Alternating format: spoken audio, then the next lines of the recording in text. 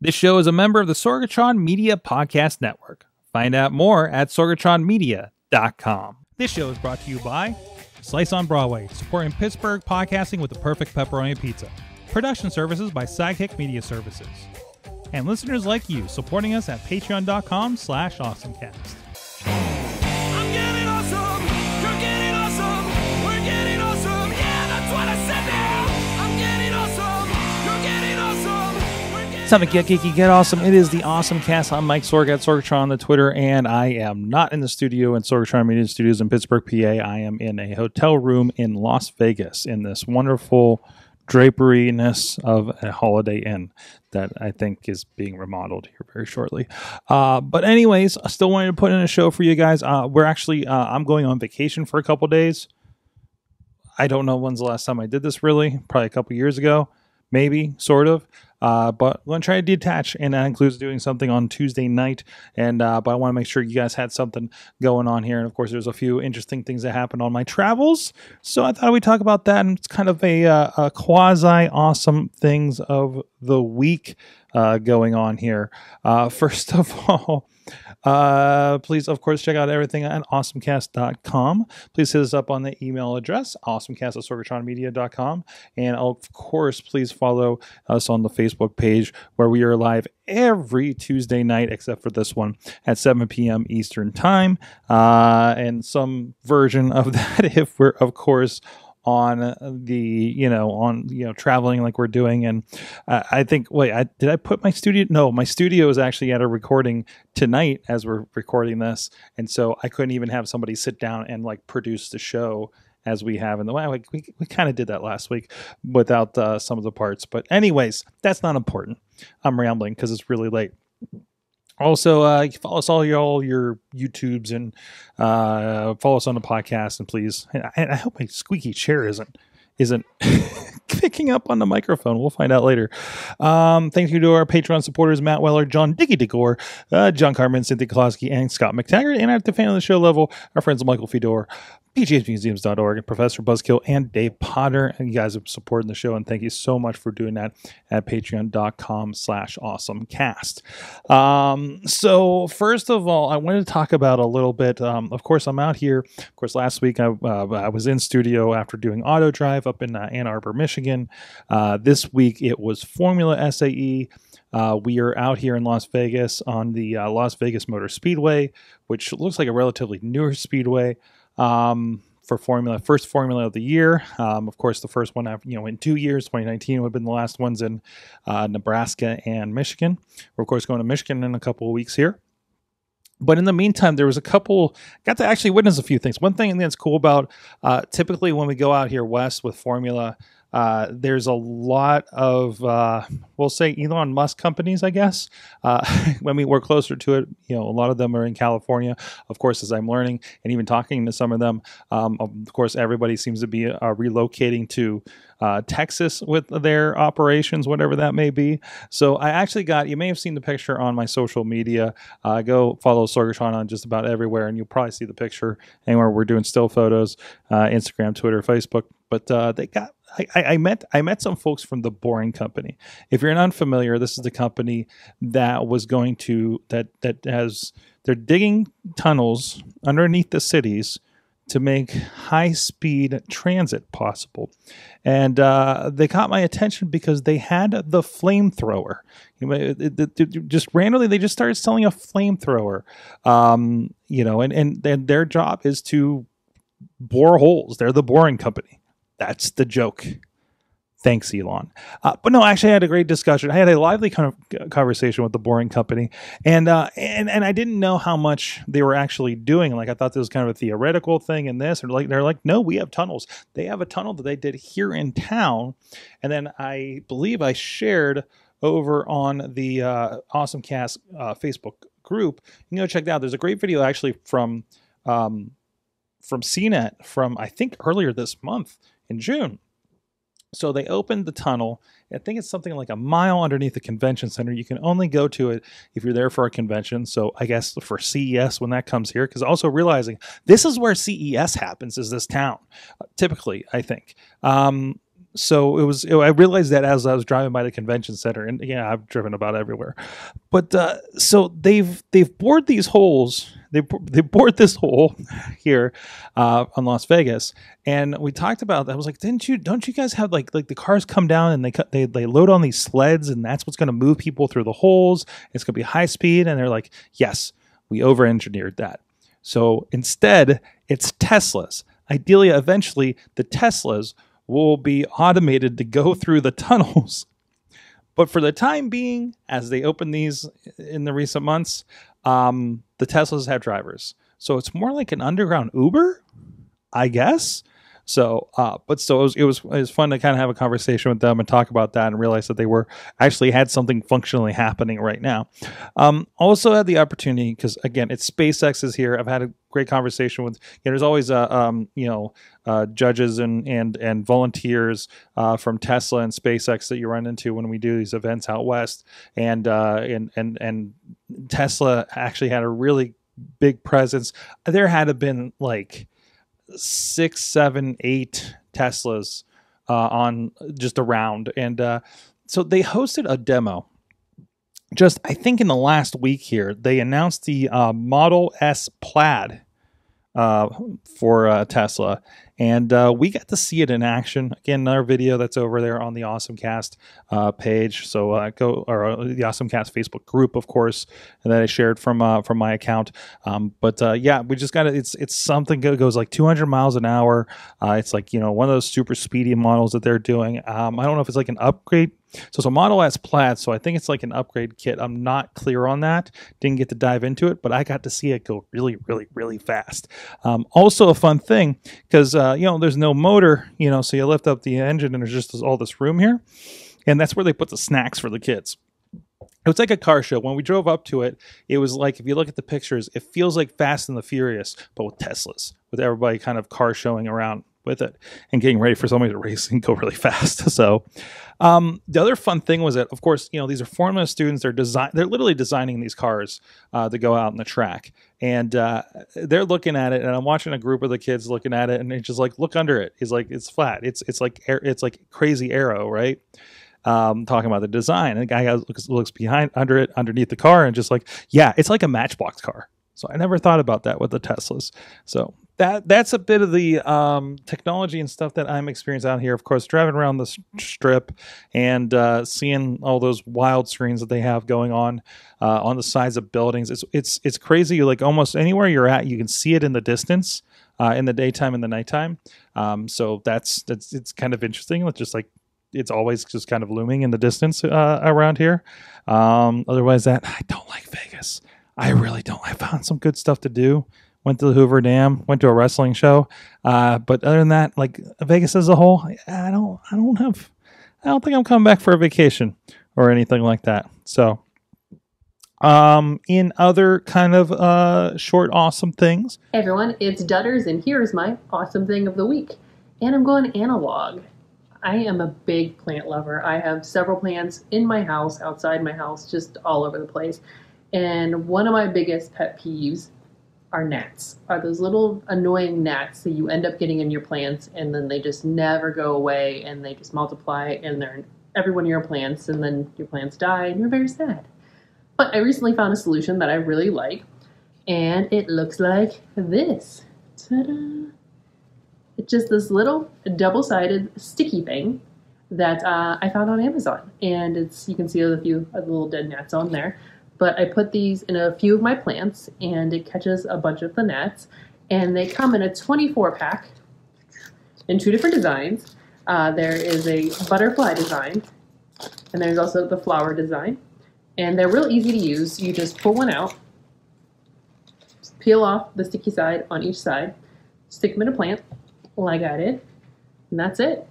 And I have noticed a significant decrease in the number of gnats I have in my plants, and my plants are much happier and healthier. Like I said, I got them on Amazon. 24 of them right now are $5.94 with Prime. Highly recommended. I'll give you guys the link. Hey, AwesomeCast fans. So, we thought we would come to you. I have been on the show before, but longtime listener, first-time caller Steve is on with me tonight. He's usually in the audience in the chat rooms talking, but we thought we would submit an awesome thing of the week in lieu of today's US Open and Father's Day. When we're recording this, we thought we would bring up a really cool kind of tech gift that I gave to you for your birthday. But I know dads, like everywhere, any golfer is really gonna love this. And it's so techy, it's so neato. I'm gonna let you go ahead and talk about it. I'm gonna be the Vanna White hand model. So for those of you that know me through AwesomeCast, I'm not that big of a tech nerd. I barely use my phone to its fullest capability, but I have a cool app on here with these guys, the Arccos. This is for golf. You got a little screw right here that goes in, and it goes into the end of your golf clubs, right there. You can bring it a little closer. Bring it a little closer. Right there. All right. So what this does is it screws into the end of the golf clubs, and it tracks each and every shot you have, tracks your distance, tracks your direction. It goes based off the GPS. There is a fun, handy-dandy little app that you download with the Arccos Caddie, and it comes up, and right now it's finding the closest golf course to me, which is going to come up to be Mount Lebanon, since it's like right up the road. It also says my home course because I play there a lot. But this goes ahead, and so with my activity, it tracks all my rounds all the way through and keeps my scores for me, so I don't have to worry about the little pencils. Also, you can track your stats on your last round, and it gives you everything from driving distance, approach distance, short game, putting, your length off the tee. It gives you greens and regulation, average approach distance, up and downs, which is an up and down for those of you that are golfers, is you're chipping off on the green and you make the next putt, and so forth. Gives you round highlights with 10-foot putts, driving penalties, 200-plus yard approach distance, scoring analysis. It keeps my handicap for me, which is really nice. And also with my clubs, it pairs with my clubs. And I'm not sure if you can see on the video, but it has the screen. The top one is your driver, which of course is going to be your longest club. And it has my average distance is 226 yards off the tee. But if I click on it, it will tell me that my longest drive was 309 yards and my shortest drive was 206 yards. But my average is 226 to 265. Now, Amanda did purchase this for me for my birthday, which is in winter. So I didn't get to play with it a lot until March. For those of you that know anything about golf, temperature has a thing about how far your ball carries. So now it's getting warmer outside, a little hotter outside. The ball carries a lot more, so I'm going to get, my distances are going to get longer, and I'm going to have to adjust my game that way. And with this, and it shows like right there, currently I'm sitting at a 10.1 handicap, which is an average of about 84 total on a par 72 course, which is, I think, pretty well. I'm not good enough that my friends won't play with me, so that helps a lot because people are like, oh, you're too good, you're just going to beat my ass, why should I play with you and waste $50 on the golf course? But anyway, it's very easy to use with the app. You go through and it has, whenever you go through, you have all your different clubs. And also, after you play 5 rounds, it gives you the caddy option. I can't bring that up right now because I'm not on the course. But it gives you the caddy option, so you keep your phone in your front left pocket, leading pocket, and this is how it's going to track it. It also works with the Apple Watch. I have had issues of it working with the Apple Watch itself because I'm running a Series 3. It suggests to have a Series 5 or better, but it does work on the Series 3. It's just not as proficient that I found yet. You can also purchase through Arccos. They make a belt clip that you clip it on the left side of your body, or if you're a left-handed player, the right side of your body, that it will work through a belt clip as well. and then that way you don't have to have your phone in your pocket the whole round. Sometimes it gets a little jumbled and annoying at times. But for the most part, I haven't had any issues with it. After the round, it asks you how your round went. Does it miss shots? Did it track everything properly? I have had a few issues. Arccos is very good about getting back to you by email and asking what, and then they can tell you how to correct the problem. Like this one right here is a sensor that wasn't working, but they told me how to correct it. So now I just have to go ahead and reconnect it to the club I had it in, and then reset it back up into my diagnostic setup here on the phone. They're very good with that. They're very responsive. This set averages about $180 to $200 depending on where you purchase it. You can purchase it at the Apple Store where Amanda picked it up for me for my birthday. You can purchase it at Dick's Sporting Goods, I believe, Golf Galaxy. You can purchase online through Amazon. Also, they are sponsored by Ping, which is very well-known set of clubs in golf. Ping was running a special for a while that if you purchased the new Ping driver, you got a set for free. If you purchased a whole set of Ping golf clubs, you got a set for free and a full year's membership. So the year membership is $100. I believe it's $100 well spent and helps correct a lot of shots in my game and show me where I need to definitely work on and get back into and track my shots, track my distances. I've definitely bettered my score since having these. I have only had one issue where I couldn't find a course. That's because I was not in Wi-Fi at the time. But other than that, I usually set it up the day before I go. I set the course in, whatever course I'm playing. I'll set it in the phone before I leave the house. That way it's already in there and it'll come up whenever I'm not in Wi-Fi. I really like it. It's one of the best techie purchases that you've made for me that I use. Really cool system. The only thing is that I wish it would work on a driving range more. But the problem is since it is based off the GPS, you have to change your position on the course. That's why it tracks it that way. It's pretty accurate. I have other friends that have other golf apps that they use to track distance and to track shots and so forth. The distance is within a yard or two. I play with my buddy Pete. He has a golf watch he purchased that was like $250, and him and I are within a yard or two of each. What his says and what mine says. The caddy option is really nice. When you click the caddy option, it will lay out the hole for you and tell you where you want to lay up, where your best club is. For those of you at golf, you don't always hit a driver off a 500-yard par 5 because of the way it turns, or you want to lay up, or different traps out there, whether it be water or sand or just out of bounds in general. I like it a lot. I thank Amanda for the purchase for my birthday. It's helped me out a lot. It's one of the few techie things I use most of the time. And it also works with Samsung products as well, Samsung watches and so forth. So it's not just Apple based.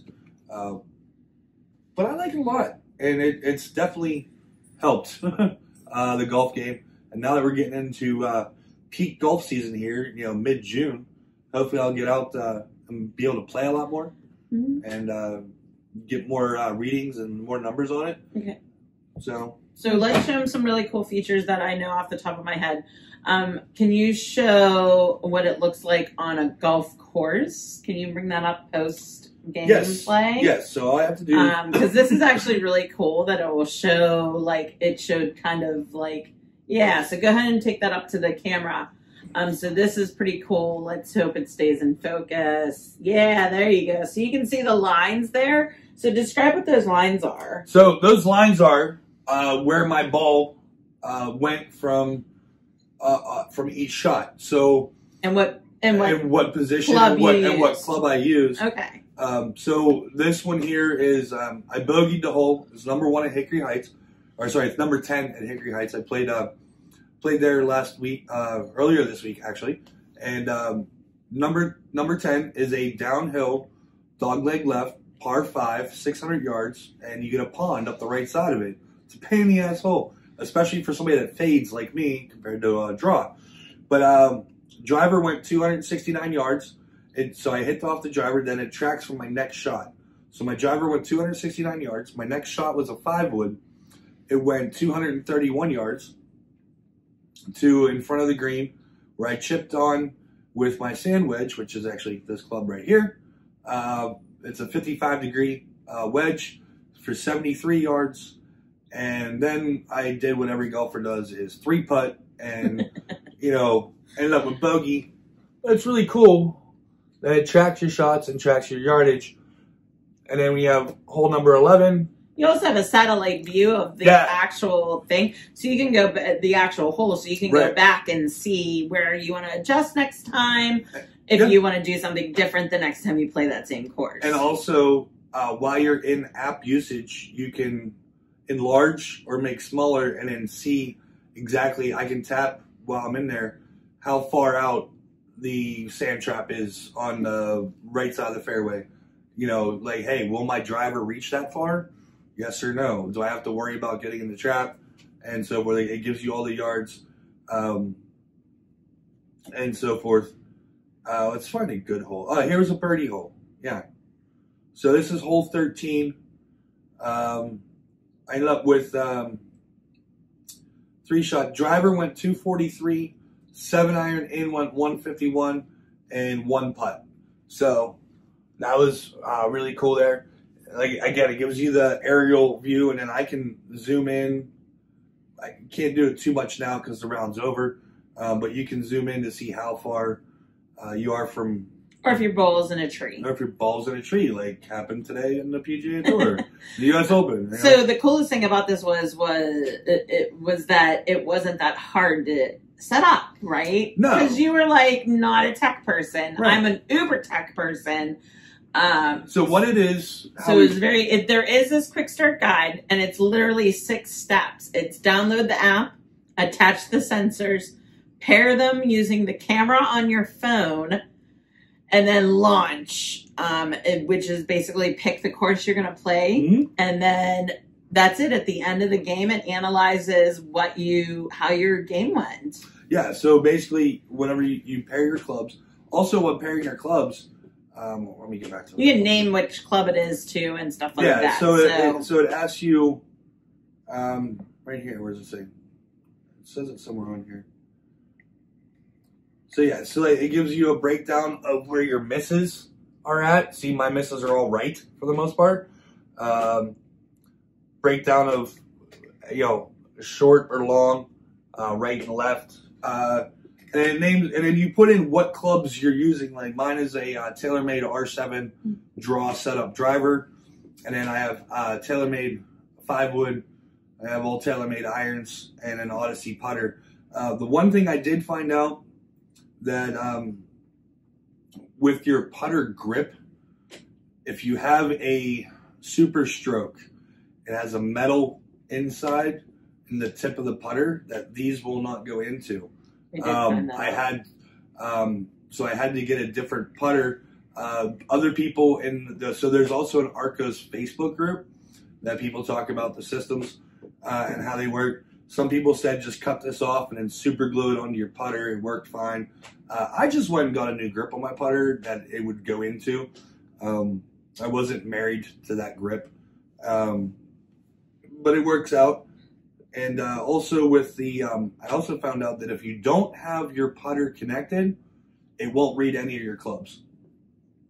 So, and it says that right in that little guide, that if your putter is not connected, it will not read any of your clubs. So you can't just have these on your driver and a handful of irons. You actually have to have one on your putter for it to work. Amanda bought me the full set of 14. 14 is the number of clubs you're allowed to have in your bag. For legal golf. I know guys that carry 20, but you know, here nor there, I don't get bent out of shape over it. It's totally a fun system. It works very well. You can manage everything, greens and regulation, usage. It shows you how often you use each individual club. what your yardage was for each shot with it. Because also I get a little bit out of shape. I'm like, because there's times in golf where you're using, like I use my 2 hybrid to punch out of somewhere. I'm like, well, that's going to screw up my distance rating on there because I'm only using it to punch out 50 yards or so forth, where the club's rated for 220. But I mean, that's all part of it. So don't get bent out of shape if you're like, oh, my distance is so low or whatnot. But it's not necessarily about distance. It's drive for show and putt for dough. But all right, so to wrap up, so everybody else has time.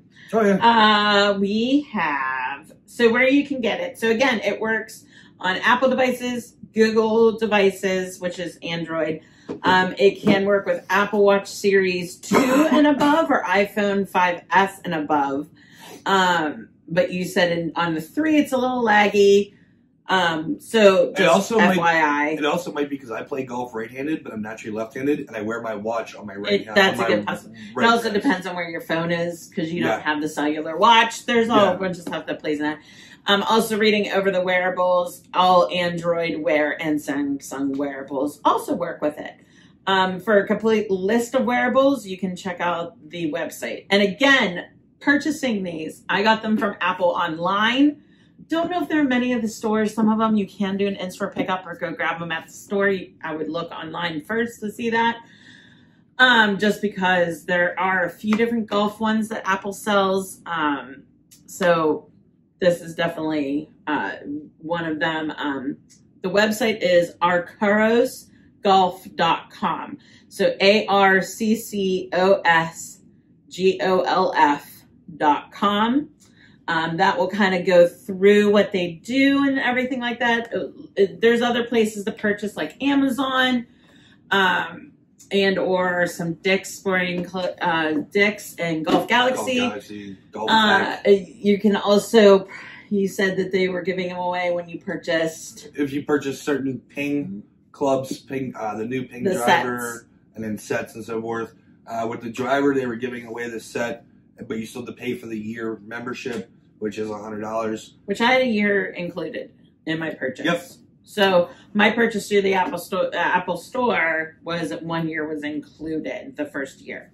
So I thought that was cool. But that's about it. We just thought this was really cool for Father's Day and kind of like golf season's gearing up. That was our awesome thing of the week. We just got done watching the U.S. Open. Congratulations to John Rahm on the win.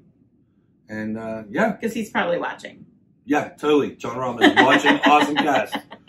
All right, guys. Thank you. You guys are awesome. Take care. Enjoy it. I just want to give a quick mention. One thing, following up the Xbox xCloud situation. So... We've been following the xCloud streaming situation, of course. Myself being a big fan of the NVIDIA GeForce. By the way, barely any internet here. Like, I am in a dead spot here in my room. Fine if I'm out front of the hotel, and the Wi-Fi just this isn't getting uploaded tonight. Let's just put it that way. I'm hoping I'm going to have some good Comcast internet to do this when I get to California tomorrow. But anyways. That's here nor there. So they're also touting with xCloud that this was I think something that was said kind of offhandedly during the presentation that somebody dived into. Quote, for the millions of people who play on Xbox One consoles today, we're looking forward to sharing more about how we will bring many of these next-gen games, like Microsoft Flight Simulator, exciting, to your console and Xbox Cloud gaming. So the idea apparently is just like you were streaming to your iPhone, to your tablets, to your your desktop browser device. Apparently xCloud will also stream directly to your Xbox. So ideally you will be able to play Series X games, according to this article on The Verge, on your original Xbox One hardware or somewhere anywhere in between. Exciting for me because I own an original Xbox hardware. So looking forward to see how that kind of turns out. So, I mean, that's just a couple of the awesome things. Again, I just didn't want to leave you guys without a show this week. So even if it's a truncated, just me rambling version of it, thank you so much, everybody that does tune in the show. Of course, we'll be back to full capacity. Yes, the social distancing of me being 2,000 miles away will end next week. So please go check out the show. We will be back in live, and I'm sure I'm going to try to rope in some guests by then. So thank you so much. You have been our awesome audience. Have an awesome week.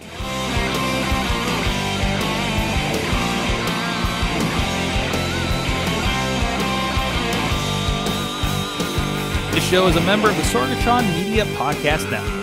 Find out more at sorgatronmedia.com.